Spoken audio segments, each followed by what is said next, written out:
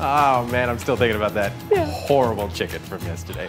So if anyone, it looked good. No, it looked like it was cooked with water. Okay, like that was no, it. it was. If anyone knows how crazy driving could be here in this sunshine state, let me tell y'all, it's me. But I can honestly say I have never, ever seen anyone go as far as the following image to make sure that they are safe. Check this out. This Mustang driver is prepared for anything at this point. This photo was taken along the I-4 area, and I can't blame him, y'all. Like, really, see here? This driver is wearing a full face helmet and leather gloves.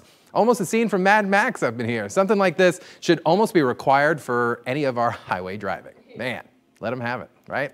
How do I even explain something like this? Ladies, look at this. First, this was not in Florida, but a viewer sent this to me, and it seems like it's from Texas. I now know honks are everywhere. Let me be very clear. Just because you can does not mean you should. Yeah, that's a Buick, and it's hanging out in a travel lane underneath a huge concrete beam. This is real. Where this kind of driving makes sense, I have no clue. Yeah, the beam is being pulled by a construction truck, y'all. Okay. Someone needs to retake their driving test. Or just give me your driver's license. I couldn't even tell what was going on because yeah, it's so horrifying. and that's a Buick, like the commercial. All right, Villages, 3 weeks in a row, y'all. This is a record for showing up in this segment. I've said it once, and I'll say it again. Stay in your lane, literally. Do you see how big this is?